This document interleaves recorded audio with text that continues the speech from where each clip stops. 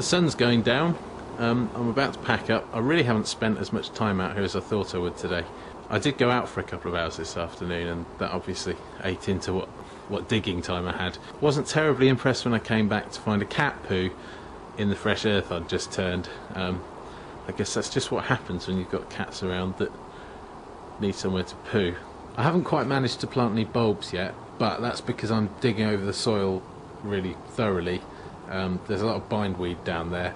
In fact, I've gathered a bit of it in that bucket. You can see that's all bindweed roots that I've dug up. So I haven't sowed any bulbs, but there's no rush. It's better to have all the weeds out of the soil first. I'm going to do a bit more digging now.